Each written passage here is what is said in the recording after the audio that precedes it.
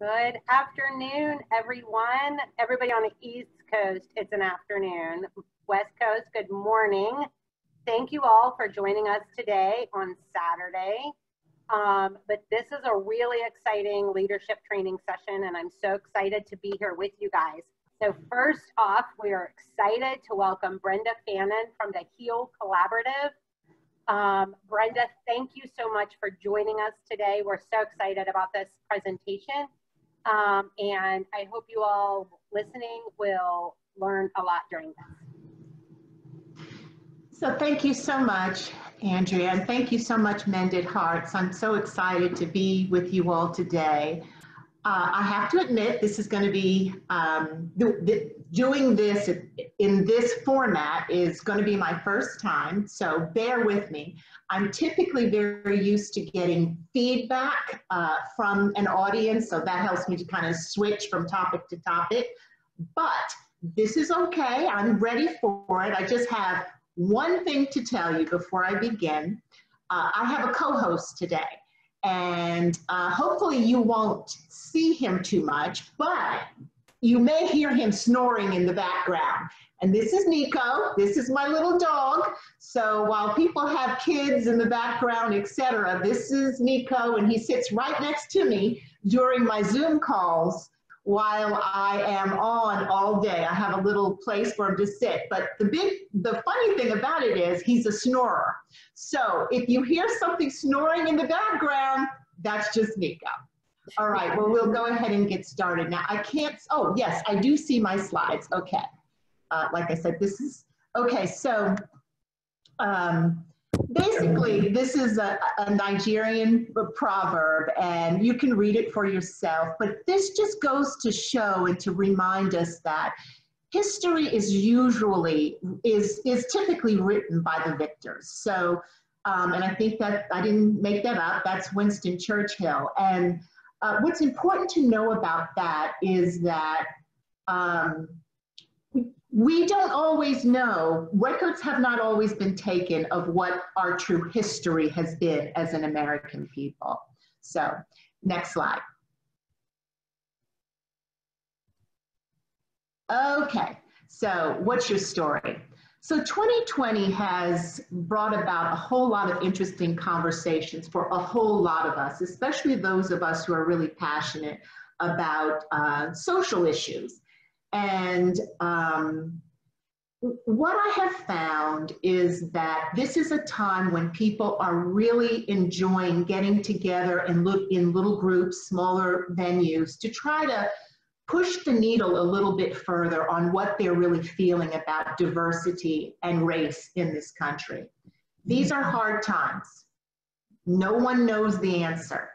The good news is that no one knows the answer. Black people don't know how to solve this. White people don't know how to solve this. No one really knows how to solve this problem that all of us have that we didn't create, okay? So we all know that for sure. There have been a lot of scholars that have come up, bubbled up from, say, even January till now, where scholars are addressing race and talking about race in different terms. So my presentation part today is to really walk you through some concepts that you may know or that you may not know. It's to remind you of a little bit of our African-American Black history, just a little. And at the end of the conversation, if you have felt some type of stirring in your heart about anything that I am reminding you of or sharing with you, then that's the place where you need to go and write it down and go back and figure out, why did this part of this story or why did this part of this conversation impact me in any way? That's the place where you're going to have to go back and examine. I've had to do it myself. Every Black person in America has had to re-examine themselves. All of us are being called all of us are being called to a higher level of conscious. All of us. No one gets left behind in solving this story, in solving this problem, I should say. So let's get started. My story. This is my grandfather. And my grandfather was a fifth-generation farmer. He farmed until the day he died at the age of 91. He died of a heart attack after wearing a pacemaker for 20 years. So he was a heart patient story, success story. No one questioned his race because, of course, he was 5 generations of his family had lived in the same place that he had lived in. So everyone knew exactly who he was. But he was a Black man. When he was a young man just starting out, oh, no, sorry, go back. When my grandfather was just starting out, starting his family, he was told he should leave altogether and go to leave West Tennessee altogether because it was a time when the Ku Klux Klan was rioting, mobbing, and stealing and terrorizing the Black community. But my grandfather decided to stay right where he was. He wouldn't leave. He did not leave his home. My grandfather, in essence, chose to be Black because if he had moved from the South to the North, which is what many people did, he could have chosen to continue with the Black heritage, but what a lot of people were doing at that point in time was basically they were becoming white when they left their homes in the South and moved north. So our families are rich in culture. All of our families are. So what made my grandfather Black? What made his race Black? Well, in this country, there's a thing called the one-drop rule. And that rule basically states that if you have 1 drop of African-American blood in you, that means you're Black. 1 single drop. And what the forefathers did was really, really smart. This was a legal definition that they put into place, the 1-drop rule. It's completely legal. And Thomas Jefferson was one of the biggest benefactors of this law.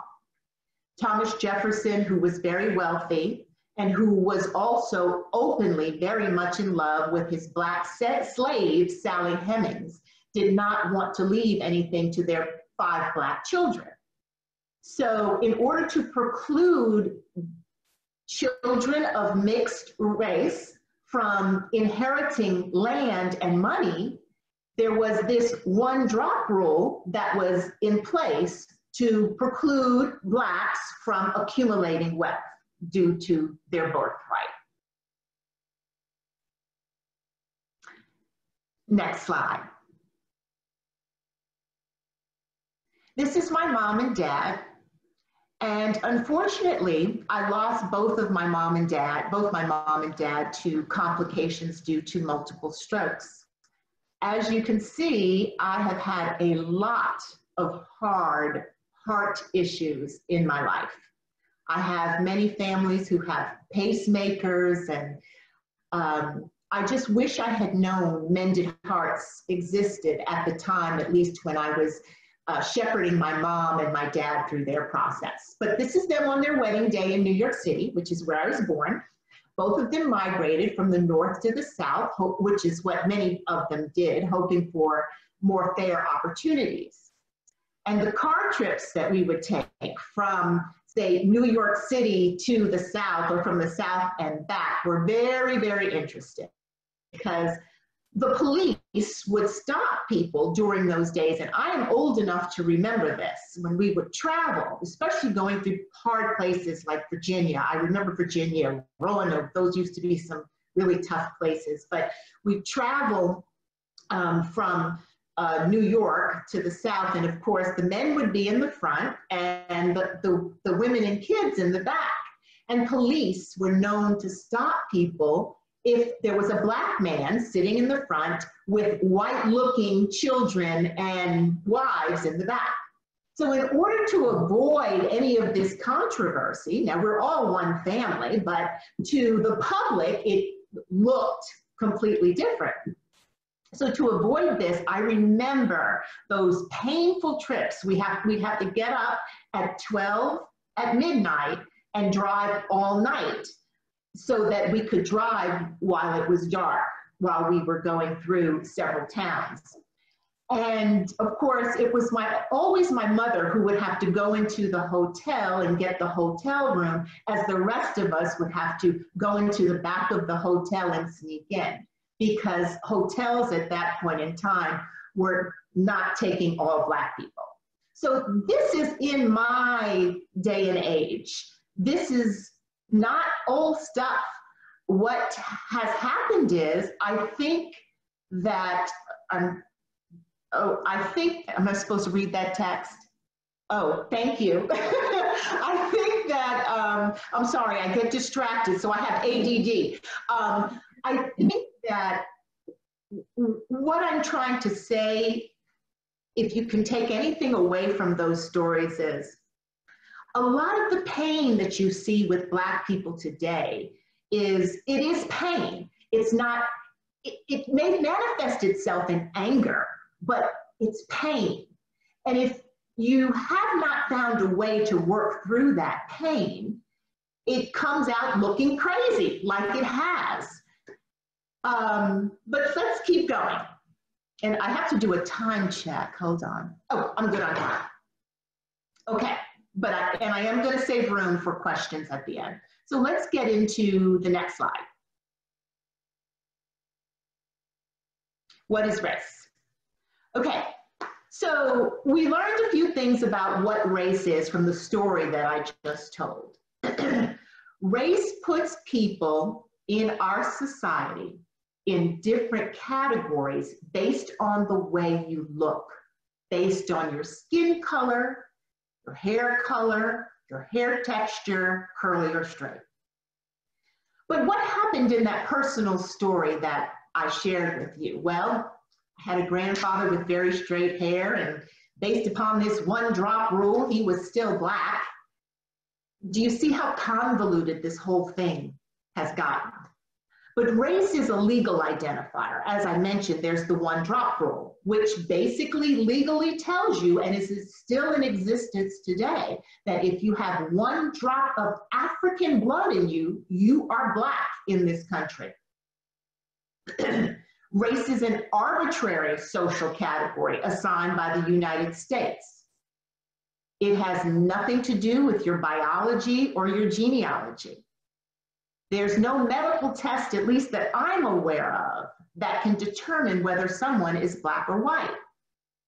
Race is fluid. It can change, as it did with my relatives who were Black in the South and became white in the North. As it can, as we continue to define what racial categories we have according to the census. So that's what race is. But when you think further, what is racism? Racism is the imposition of a bigoted idea on a group of people. Racism is prejudice plus power. So you can't be a racist unless there's a power factor there. And in order, so basically consider that whenever you're talking about racism, that means that one specific group or person is doing something racist and they have power over that person. Well before enslaving Black men, white people have used things like money, politics, and terrorism to consolidate their power and protect their comfort at the expense of Black people. The 2020 fight against racism, though, is less about racist people or racist individuals. The 2020 fight that we're fighting is about racist institutions, established institutions that are racist. For example, the system of police brutality against Black people, the system of voter suppression by way of poor access to the ballot box, the system of unfair wages and access to housing and lending, the system of unaffordable health care in the Black community, the system of the lack of access to healthy foods in our neighborhood, the system of whiteness. Next slide. So what is whiteness? Or rather, what is white culture? Well, I can tell you, I know white culture very well. I've spent my entire academic and professional life inside of white culture. Maybe you all have too. Whiteness is the unquestioned standard of behavior. That's what it is. That's all it is. It's whiteness. The unquestioned standard of behavior. And the thing about whiteness is it's very hard to see because it has become so normalized and so embedded in what we have labeled as professional, effective, or even good. The fact that it's hard to see is the reason why it has become so powerful. We can't see it. It's so ingrained in who we are. But the legendary civil rights activist, Ruby Sales, quoted that the culture of whiteness is a dehumanizing process that melts away all of our multiple and interlocking identifiers, such as race, class, gender, and sexualities, so that unity is maintained for power. So what does whiteness look like in our organizations? What does it look like? It looks like hiring practices because of fit. It's locating big infrastructure of operations into white communities. It's the unwritten rules of expectation based upon grooming and dress based upon European standards. It's the checking of the box by hiring a diversity lead or by doing diversity training that has never worked and never will. And I'll talk about how we need to have more meaningful conversations and dialogue. That's the only thing that's going to move this needle, is understanding our stories, knowing who we are, and understanding our struggle. Rather than ask how do white organizations attract, hire, and retain Black people, the question should really be, why does so much power and organizational authority remain in white hands? But more importantly, I hope that each person will examine themselves by starting with one question. When you're talking about race or hearing things in conversation, or you read things about race, pay attention to the little resistance that may come up in you. Resistance comes up in me all the time. Did this presentation cause you any little bit of resistance? And I can give you examples of that maybe when we open it up.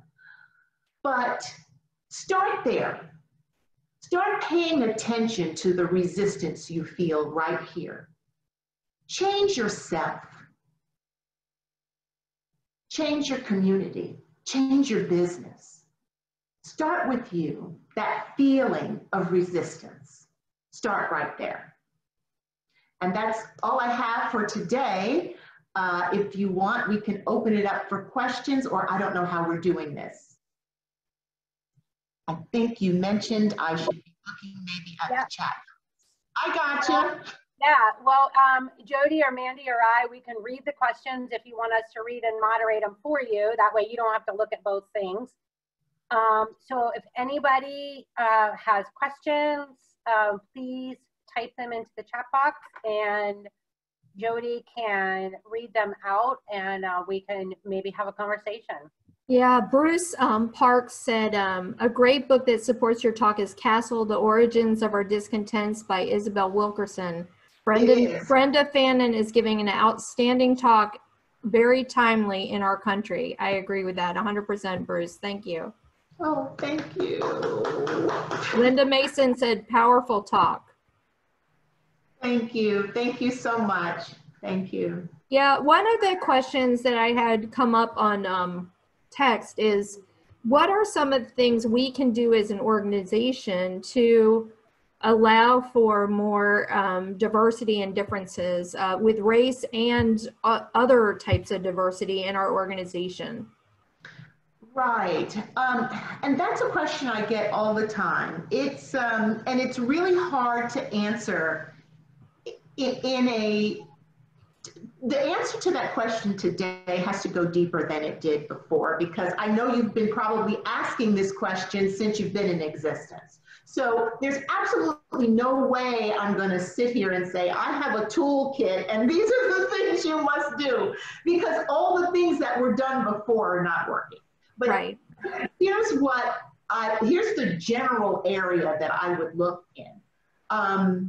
The general area that I would start with is trying to determine, and most people probably already know, why is so much power within the race category of white? Why has that been allowed to persist as long as it has? Because when I'm talking to people, I really don't like it when they say things like, well, nobody really likes us and we just haven't been able to do it. That's, you have to sort of start from the top. And you have to ask yourself why. Yeah. Yeah, and I think that's a good question, because one of our 6 goals for the year is to increase diversity. Our organization, I don't know if you've looked at our demographics, but it's very white, and so we want to really be inclusive and accepting.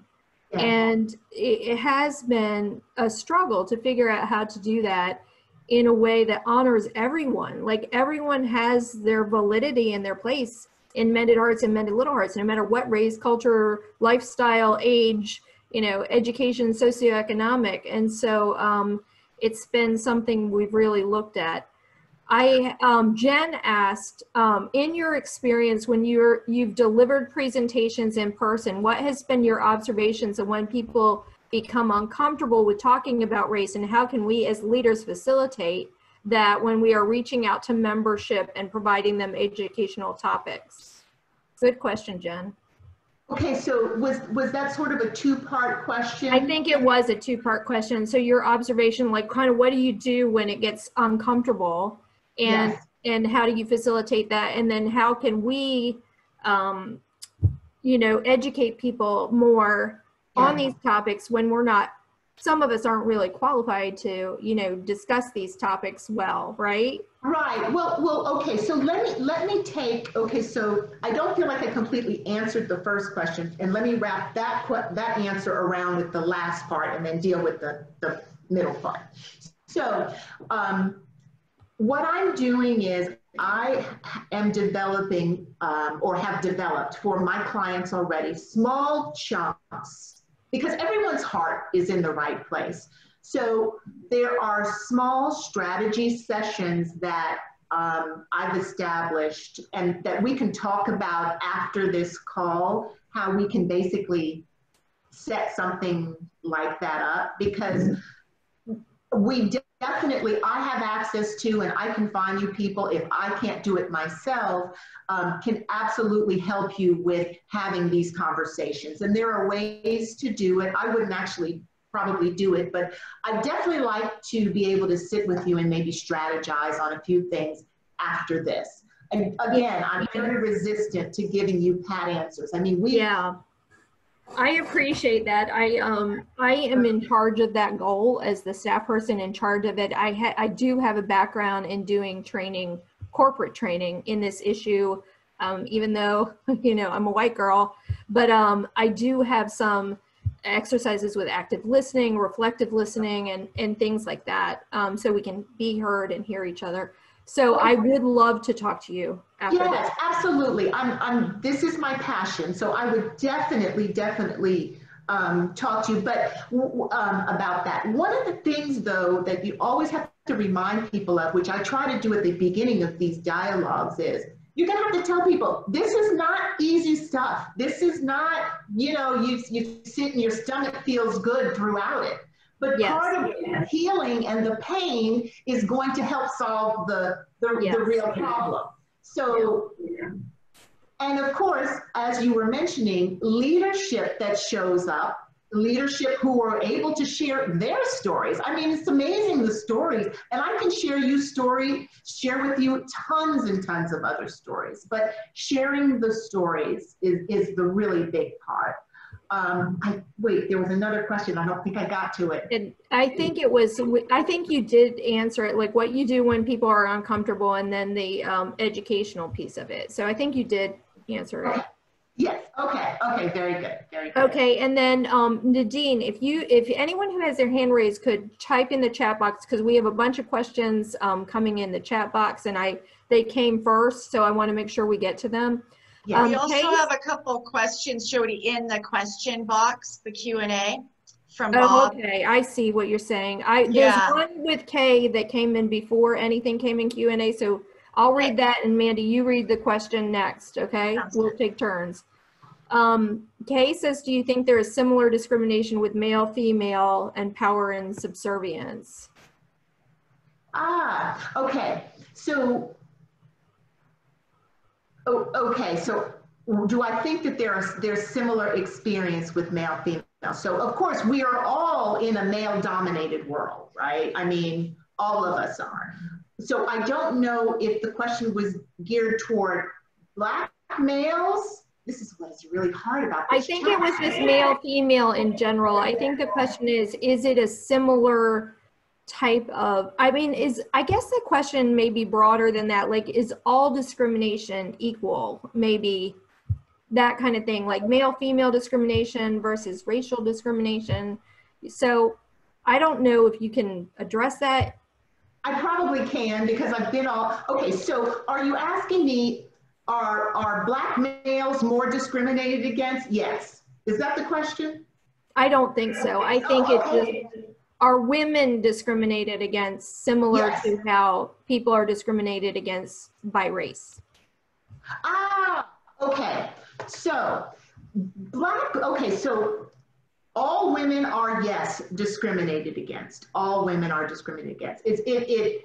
However, if there's typically a Black woman is more typically. Now, I try to stay away from racial stereotypes, which is the reason why I don't like the solution on calls like this, because typically a Black woman there's more race. I'm sorry, a Black woman is more discriminated against. I still don't know that I answered that question. It's okay. I think we'll move on, because we're starting to get a lot of questions. So Mandy, do you want to ask the next one? Yeah.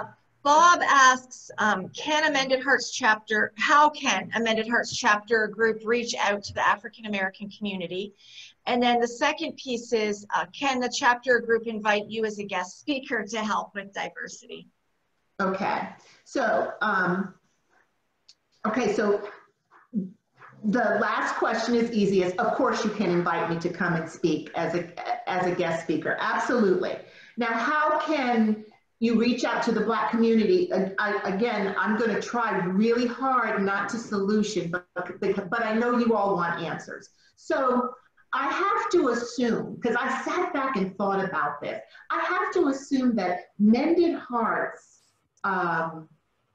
already knows things like you need to make sure that you call into the person's house if you're volunteering, call them first and make sure you develop some form of a rapport. So I have to go through your process steps before I can really sit down and say how you can reach out. Do you see why that's necessary? Yes, I do. Okay. For sure. Okay. Yeah, we probably need work to get. Yeah. And like I said, I am happy to do it. But again, what I'm not going to do is sit here and shoot out a bunch of stuff that you'll be like, well, I tried that. So Right. I do know that there are ways to improve. Here's what I do know. I know that there are ways to improve. And I know I can help you with those things. So, you know, there you go. And the fact that you all are willing, I mean, we've solved the problem right there. Yeah, absolutely. Okay, another question that came in is said, we traditionally increase our membership by reaching out to individuals who are looking for cardiac support. This is done in person over the phone initially. With the pandemic, we are moving to virtual support by providing iPads in the hospital. Do you see that as helpful with increasing diversified membership, or a hint, or not, I guess? Okay, so I'm assuming if they are connecting with Mended Hearts, that there probably is some type of condition in the home that precludes them from being able to, that precludes them from having maybe access to a whole lot of other simple things. So I'm going to just leap right out there and say that more technology, unless, you know, an iPad, sure. Typically everyone knows how to use an iPad, and I would assume that most of your patients are, you know, somewhere maybe, you know, who know, well, they're young. That's right. I forgot you all have so many young patients. So you have the span, but if, you know, here's the question you have to ask yourself. Does this person have access to something more than a phone that they know how to use? That's the question. Yeah. So we're actually giving the hospitals free iPads so they can connect with us, and they don't have to have the device themselves. So we're putting them in any hospital who will receive one, and they can go from patient to patient. It's in a sanitary case. That way, if someone doesn't have a device, they can still connect with us. That's nice. Yes. That is, wow, I mean, whoever thought of that idea? Well, I think our VP Liz Blumenfeld and Andrea, and then we started exploring it, and a lot of people brought those ideas to the forefront, and we decided, yeah, this is something we want to do, and we started asking the questions, and next thing we knew, we got a donation of 500 iPads from AstraZeneca. Oh my God. Right? It's really cool. It's really cool. So anyway, Mandy, I think you have a question in the question box. Yeah, Bruce Parks wondered, how does privilege fit into the subject of your talk? Very, very good question. So I'm a product of privilege. I'll leap out there and say, I think I know where Bruce was coming from, but all of us who have been submersed or who have benefited from white culture have benefited from privilege. Naturally, in any society where you have a better start, for example, I was born, my grandfather owned land. My family still has a lot of land. There was an expectation in me that by the time I got to my generation that I was expected to not only get an undergraduate degree, but to get a graduate degree. I was expected to know and understand white culture as well as white people, and I was fully immersed into it. My mother made sure that I signed up for every ballet class. I played the piano. We wrote poetry. So privilege is not just white privilege.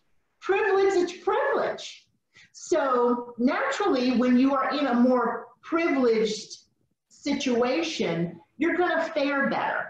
It's just that way. But what we say as far as Black people and privilege, it's easier when you're white or are in the white race category to really benefit from privilege because you don't have the look of a brown person. And as we went back to say, race is based upon looks.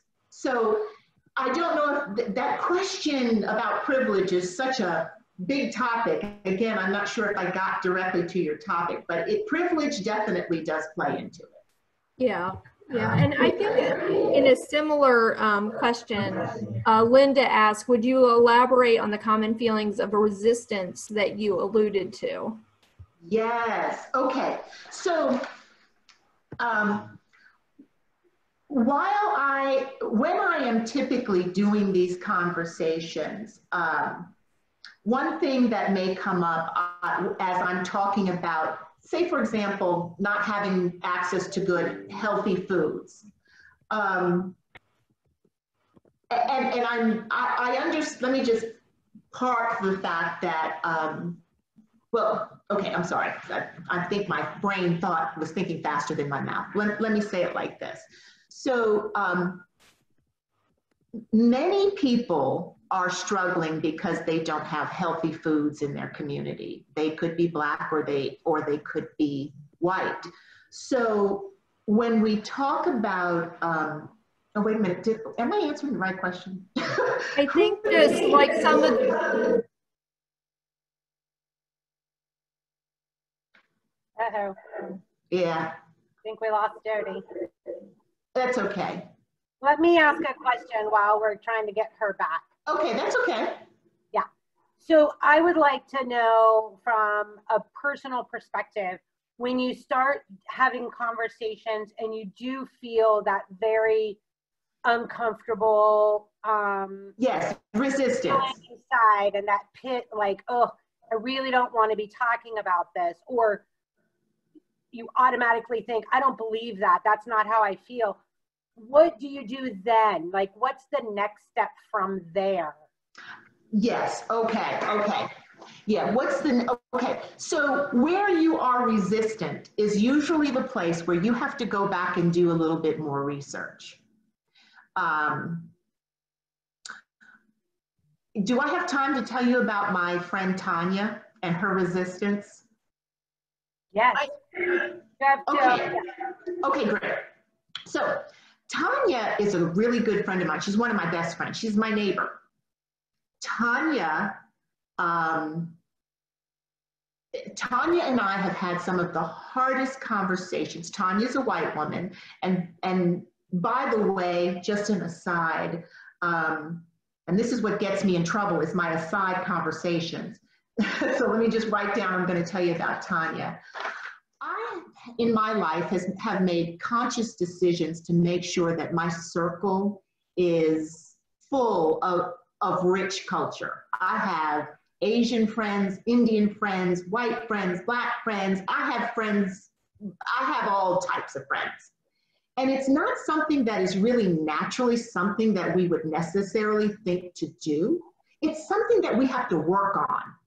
And I say that because it's very easy to sit in our little fiefdoms and kind of go where our family has been maybe, or go where, you know, your friends may be navigating. But what's really important is we have to make these conscious efforts to understand each other a little bit better. So Tanya's white, And Tanya has been so upset, as most people have, about all of the riots that have been going on. And I was trying to explain to Tanya that, you know, Black people are hurting. We're mad. We're frustrated. And we know riots are wrong. And no, we don't want people rioting. And it's the absolutely most craziest thing to do is get out there and steal from people who have nothing to do with the issue, but we're mad. And so Tanya said to me, she said, well, you know, I understand Black people. I was poor too. I don't know if any of you all stopped and heard that like I did, because my resistance came up. I was like, whoa, Tanya, are you saying you can relate to a Black person because Black people are poor? What are you trying to say here? And so we got into a really hard discussion. It ended up because I was so angry. I went completely off on her. And so with the resistance that comes up, thank God I was able to kind of get it out in my safe space, because I knew after it was all said and done, after I called her a racist and she went home, after she came back and knocked on my door, crying, telling me she wasn't a racist, I knew we were gonna still be friends. I wasn't gonna lose a friendship over that. And you just don't.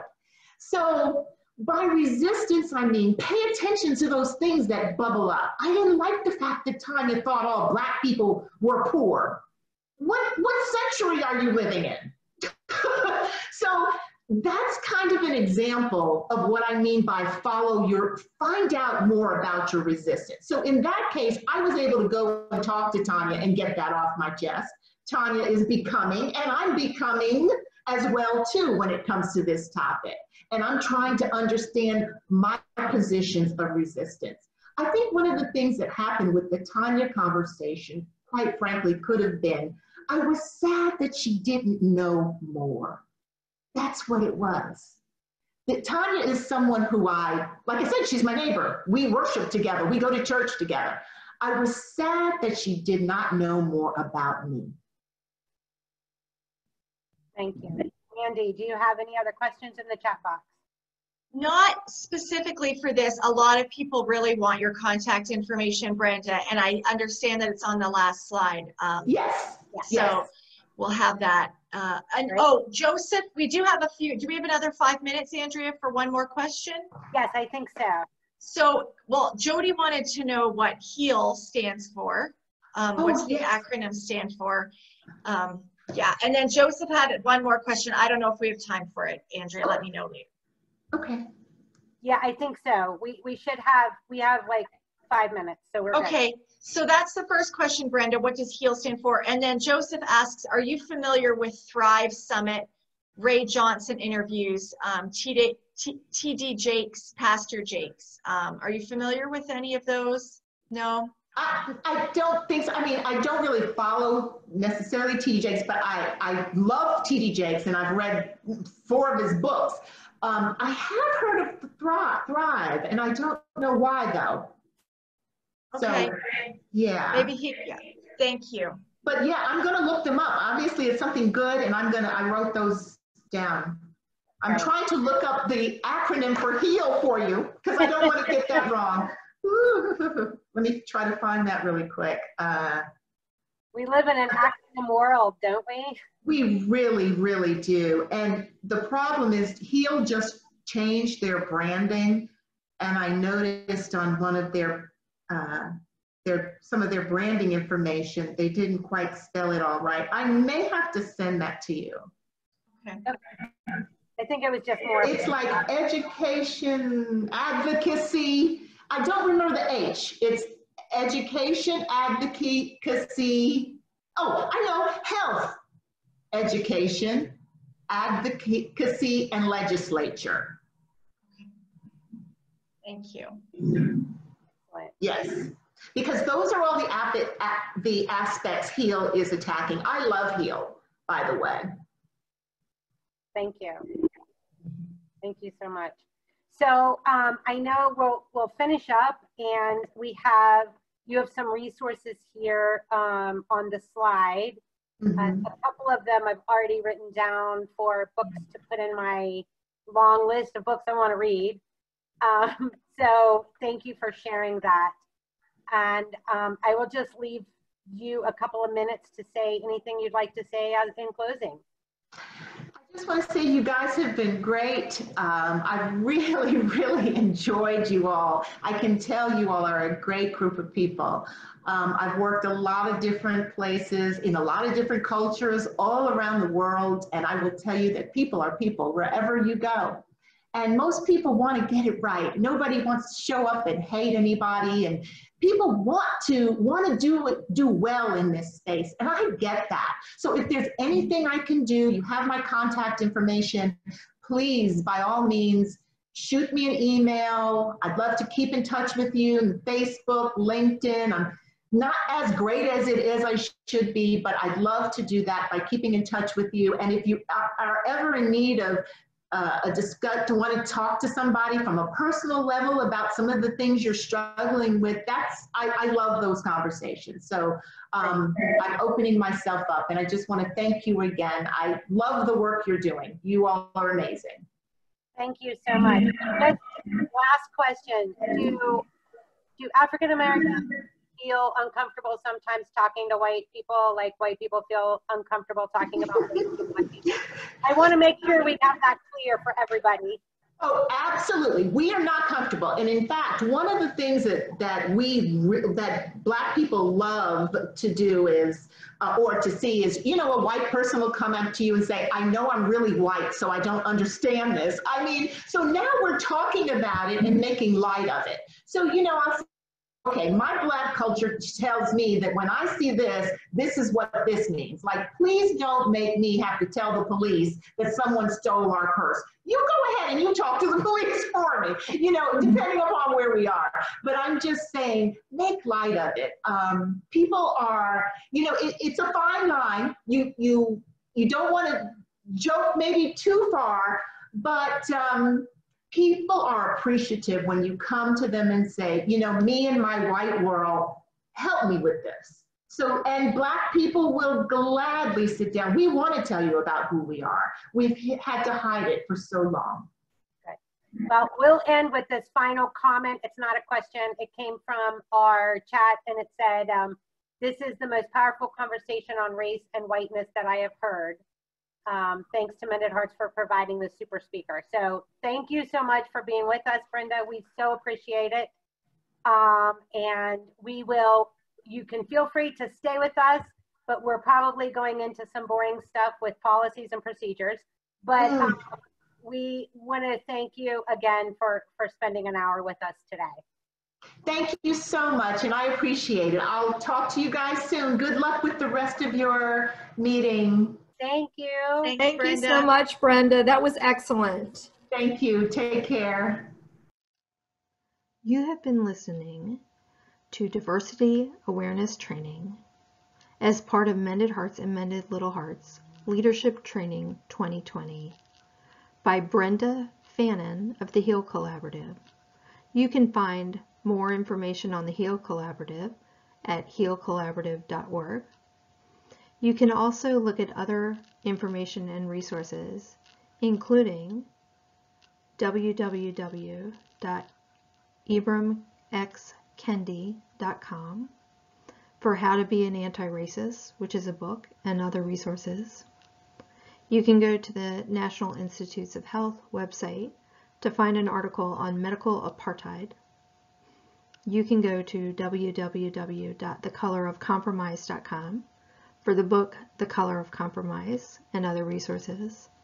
You can view a TED Talk by Ruby Sales on how we can heal the pain of racial division on your YouTube channel. If you would like more information, you can also always contact the International Headquarters and Resource Center at 1-888-HEART-99 or 1-888-432-7899 or info@mendedhearts.org or info@mendedlittlehearts.org. Thank you for listening to this important topic.